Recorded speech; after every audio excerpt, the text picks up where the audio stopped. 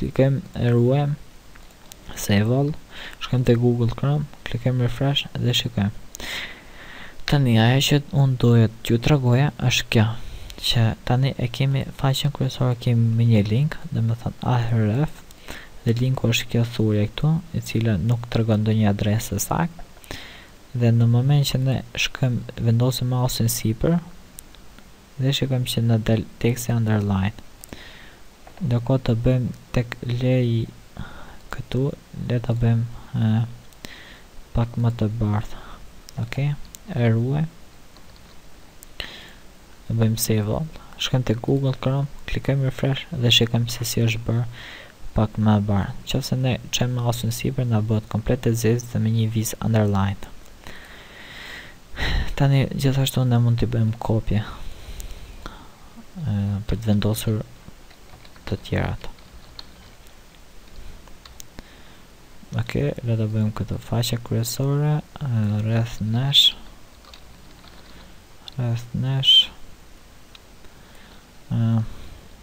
kontakta,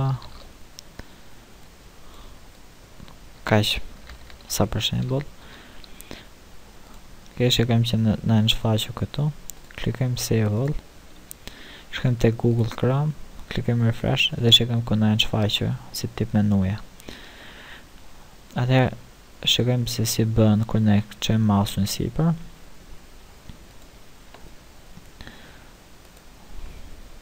Atëherë për ta bërë tekstin të ulet pak më poshtë, sepse është shumë lart, shkojmë tek menu ul, shkojmë tek box dhe tek padding bëjmë 3 piksel top. Shikojmë që na është ulur. E ruajmë save all. Shikojmë që do ulet dhe këtu.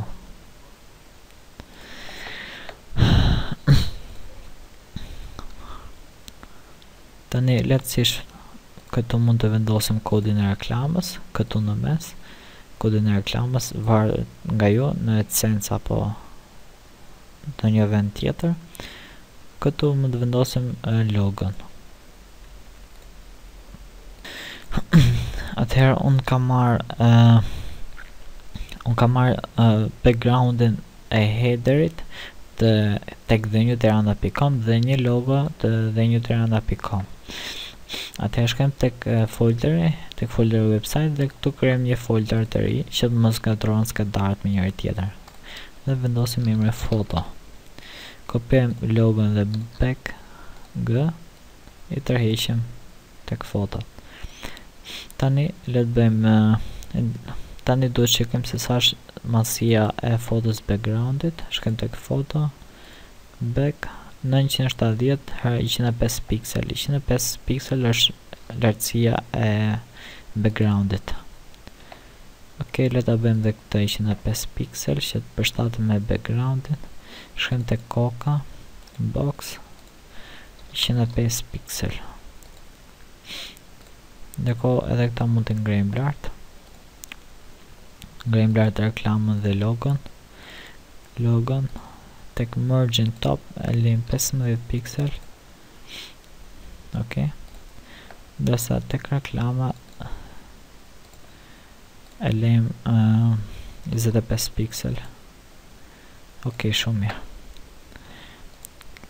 Tani për të vendosur backgroundin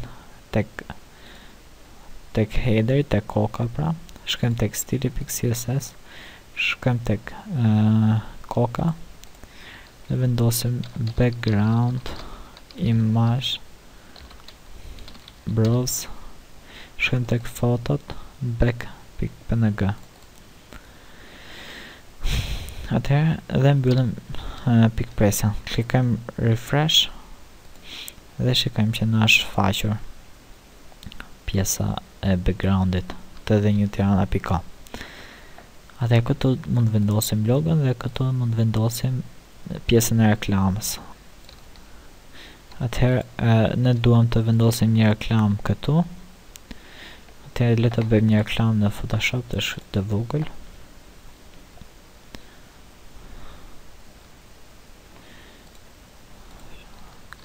Klikojmë gjërësia 468, lartësia 60.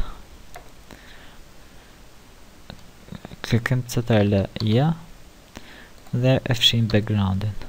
Gjithashtu e heqim syrin këtu që mos shfaqet. Dhe le ta shkruajmë në ngjyrë të bardhë. Okej. Le ta shkruajmë reklama këtu. Te unë se di se që shkrimi ka dalë.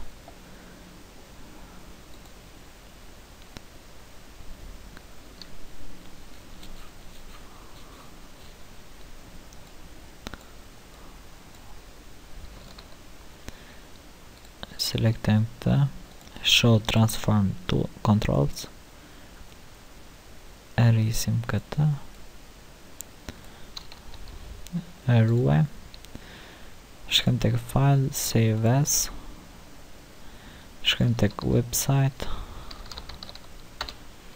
tek fotot, e ruajmë reklama.png.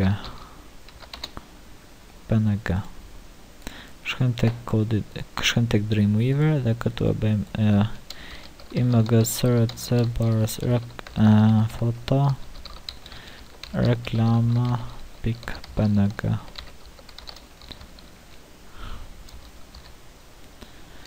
Shikojmë që të na shfaqet këtu foto që ne bëm. Atëherë ne e ruajtëm në formatin PNG dhe pa background dhe kjo e njëjta ka dalë.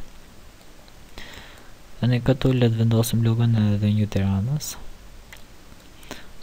Img serise foto logo.png. Klikojmë refresh dhe shikojmë që logoja na ka dalë më madhe. Pak do dim sa është logoja që ta bëjmë dhe njëjtën me vendin e logos 290x90. Le ta bëjmë dhe logon aq. Shkojmë tek box 290x90. E ngrim pak logon më lart.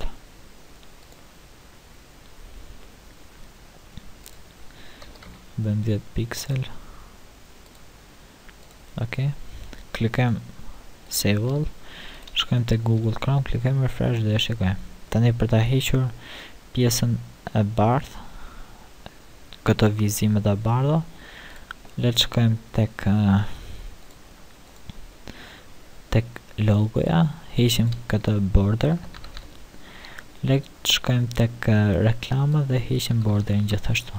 Edhe tek koka, nëse dua ne e ruajmë, shkojmë tek Google Chrome, klikojmë refresh dhe është hequr. Për ta bërë të klikueshme logon, shkojmë tek logo dhe këtu para vendosjes së logos vendosim href index.html. Ok, dhe mbyllim këtu. E ruajmë. Shkojmë tek Google Chrome, klikojmë refresh dhe është bërë klikueshme. Shikojmë që na hapet sërish index.html. Atëherë le ta mbyllim Photoshopin. Le të japim një ngjyrë backgroundit menus. Shkojmë tek menuja, menu, background dhe zgjedhim një ngjyrë. Për shembull zgjedhim këtë thyre 333. Klikojmë refresh, ok. Dhe shikojmë që na ka dalë backgroundi i menus. Gjithashtu ndryshojmë dhe ngjyrën e tekstit.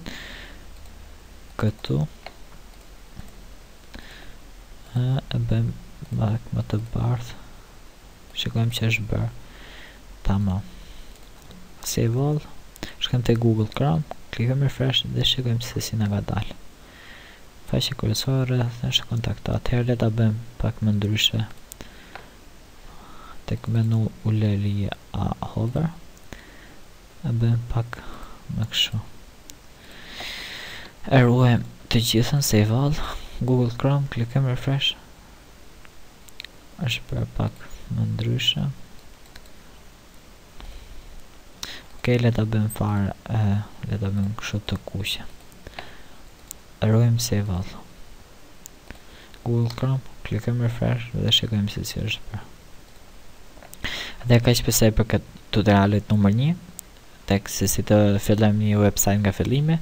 Mos harroni të bëni subscribe në YouTube dhe gjithashtu vizitoni edhe tirana.com për video më të reja rreth faqeve të internetit.